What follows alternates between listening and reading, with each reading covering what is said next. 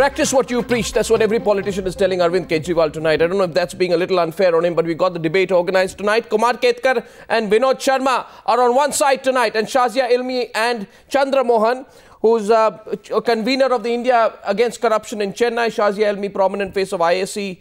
Vinod Sharma and Kumar Ketkar. Thank you very much. Do you think it's a case of practice what you preach? What do you think?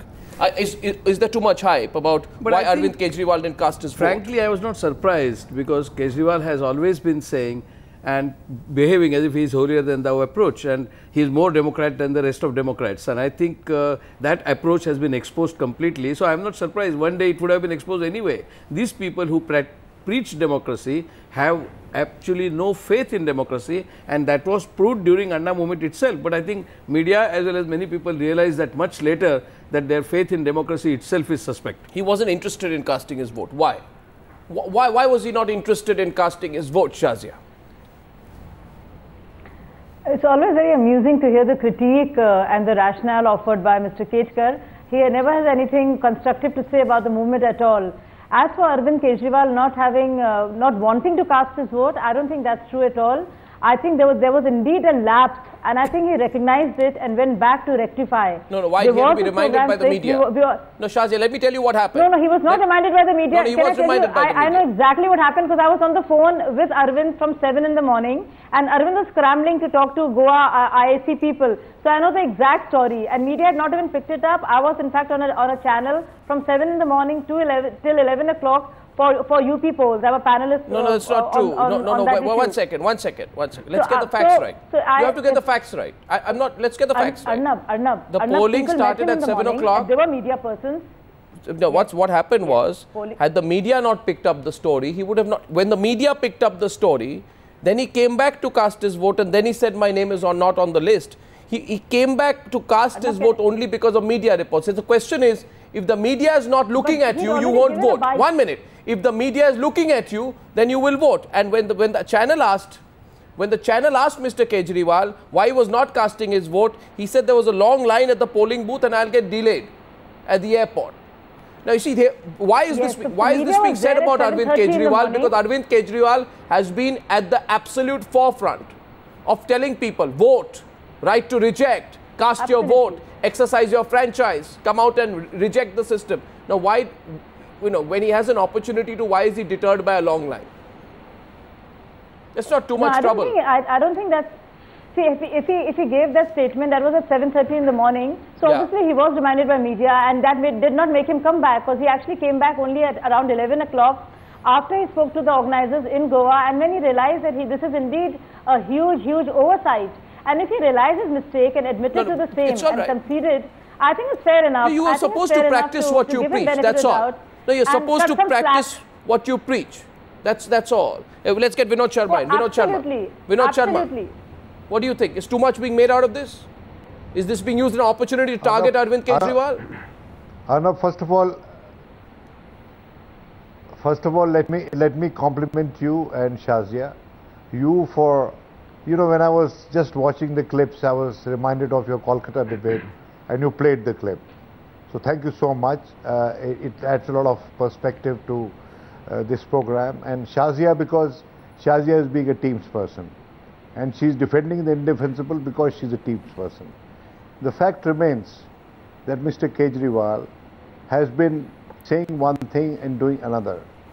And I wonder whether we must now all reflect whether it is worth the while to spend a 40-hour program on one man's forgetfulness, his inability to be in line with what he tells the people.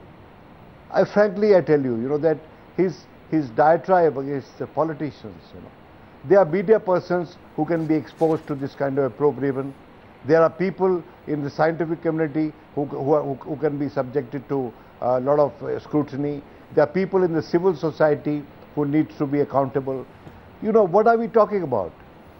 For him to say that the parliament which is elected is full of rapists, is full of looters, is full of dacoits, is full of people who know nothing about the country, want to do nothing about the country. I do not know. He is the Parveen Togadia of the civil society, if I may use the expression.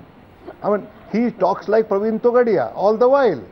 And I have heard Praveen Togadia abusing Mahatma Gandhi in the 2002 Gujarat campaign. And this is what this man does. Being a Gandhian, being a follower of Anna Hazare, it's about time Anna Hazare called him and upbraided him and asked him to mend his ways. Okay, we're getting some responses.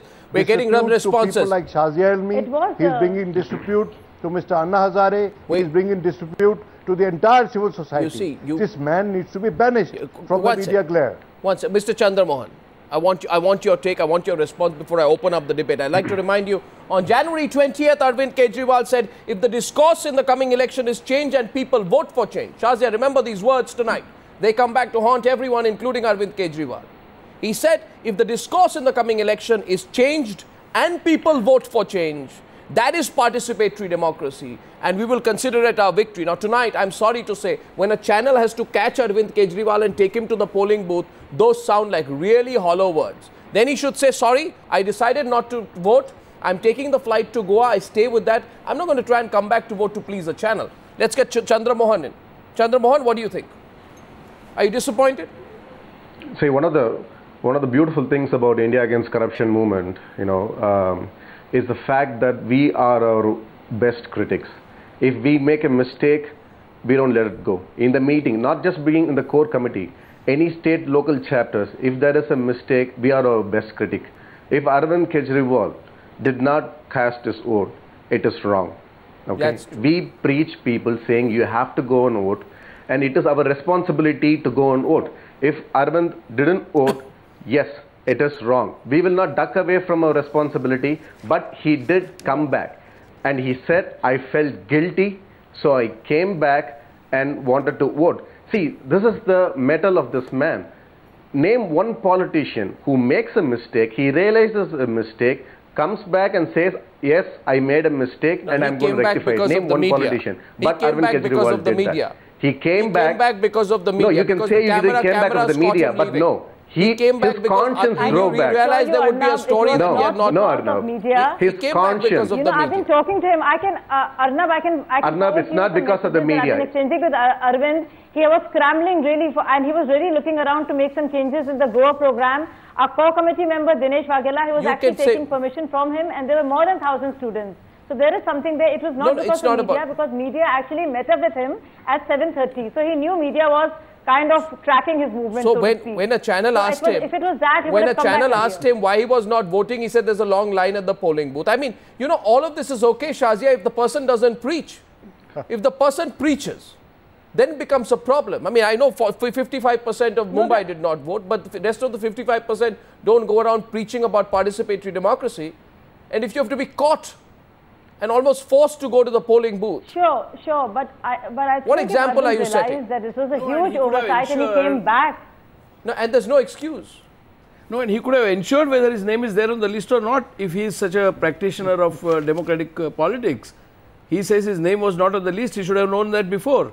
If your politicians had been truthful and honest, then you wouldn't have to spend so much time trying to, make the country perfect. He would have had the chance to go and ensure whether his name is in the list or not. The politicians are doing so much of corruption, he doesn't have even a minute to take care of his family. He has to run around all over the country trying to make things right. Oh, so first, let us not go into Mr. Chandramohan, it is not true. His name is not in the voters list, my friend. Mr. Chandramohan, it is not true that politicians do not correct themselves. Politicians do not apologize. Politicians do apologize. Politicians have apologized in the past, and they are also open to correction, and they do correct themselves, and they always change themselves, not only because of the pressure of the media when they realize that they have made a mistake. That is probably the biggest lie I have ever heard, my friend. It is not only the civil society which is open and ethical and ready for correction. Everybody does that. Journalists also do that. The next round is of Anna's movement. No, we're not saying we are 100%, but believe me, I haven't seen any politician who comes You have not, because you have not been reading the press also. I have been in the business of reporting. I have been in the business of reporting, not only in the commentary boxes. I have been in the business of reporting for the last 40 years, and I know hundreds of politicians, literally they can be quoted and counted, that they have actually said they are sorry. Well, question is simply tonight, and I'm asking you once again, Shazia. No, Mr. Chandramohan, may I? Okay, go ahead. Your response to Mr. Chandramohan. Go ahead. Go ahead, Vinod Sharma. May I come in? Yep. Go ahead, right with a lot of respect to you, I mean, frankly, I'm not trying to bracket you with anyone. Neither am I bracketing Shazia with anyone. May I tell you that this episode reminds me of Babu Jagjeevan Ram having forgotten to pay his taxes. It's unfortunate, and the parallel has to be drawn. And each time Kumar Ketkar says something, he's insinuated for various motives. Kumar Ketkar was one fellow who faced the wrath of the Shiv Sena for writing what he believed in. You see, you may have critics in the media, but that doesn't mean that we are not with your cause. We'll be with your cause more. But Mr. Ketkar also defended Shiv Sena when Shiv Sena attacked Anna Hazare. Which do not. So I think his dislike for Anna Hazare movement kind of superseded his... No, 1 second. I never defended Shiv Sena. I merely said that Shiv Sena... You're completely wrong. Shazia, you're totally wrong. Shazia, you're very young. I heard you, I was there. Uddhav Thackeray and Aditya Thackeray went to Anna Hazare. Kumar Ketkar has spent a lifetime in journalism. No, 1 second. Mr. Ketkar, you have found lifetime in journalism. He needn't defend himself before you. I'm there to defend him. 1 second. 1 second. We are not. Mustn't be your age. No. Do you know anything about 1 second. May I please come in, gentlemen? About his level of May I please come in? May I please come in? About his bravado? May I please come in? His courage? May I please come in? Please calm down, sir. Please calm down. 1 second, sir. Please calm down. The discussion, Shazia Ilmi, is not about Kumar Ketkar. I'm sorry. But the discussion is about a man called Arvind Kejriwal. No, Mr. Sharma, 1 second, answer the question.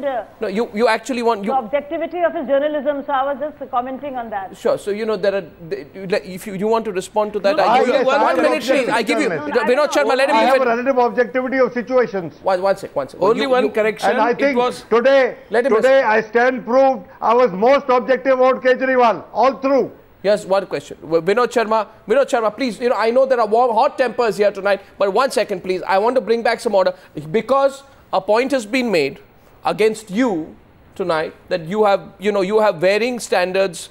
The charge against you is that you keep changing your line. That's what Shazia said. You have a right to respond to the debate is not around you. It's around Arvind Kejriwal. Extremely simple. Respond to Uddhav Thackeray and Aditya Thackeray went to Ram Leela ground to meet Anna Hazare and to defend his movement. And it was Shiv Sena who defended its movement, Anna Hazare movement, at that point of time. Afterwards, after 3 weeks, they realized that they perhaps made a mistake and they started criticizing Anna. So my only comment was Shiv Sena has realized its error. I have not defended Shiv Sena. It was Uddhav and Aditya Thackeray who went to Ram Leela ground, and I criticized Anna Hazare movement right at the start, right in the middle and right in the end. Let's draw the discussion back to Arvind Kejriwal. I have not changed my position on Anna Hazare's movement because according to me it is an anti-democratic movement.